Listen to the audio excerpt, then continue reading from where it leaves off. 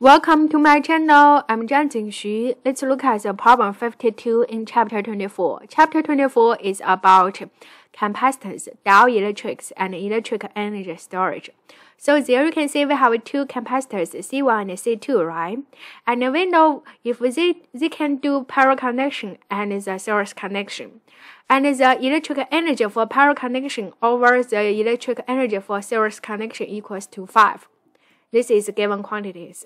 And also tell us the battery is connected in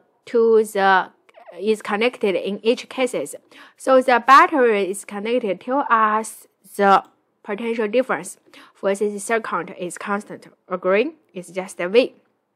Now we can see for the two capacitors, if they do parallel connection, the parallel connection capacitance CP, we can write it as C1 plus C2.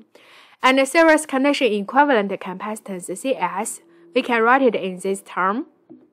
Now, very straightforward, we can get the electric energy for parallel connection and series connection in these two functions, right? We use 1/2 C times V squared. V is the battery's electric potential, right? Now we can look at the function this one, and we get the ratio of UP over US. Input UP and US inside. You can see 1/2 V can cancel. So now you can see it equal to CP over CS equal to 5. Agree? Then we can input CP and CS in this function, right? And reorganize it, look like this one, and reorganize it, look like this one. For this equation, you can see it just has two variables, C1 and C2. We can consider the C2 as a known quantity. C1 is unknown, and solve the C1.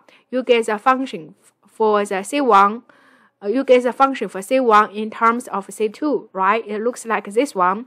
And then you can get the ratio C1 over C2 equals to this term. And then you can just simplify it equals two numbers. Thank you.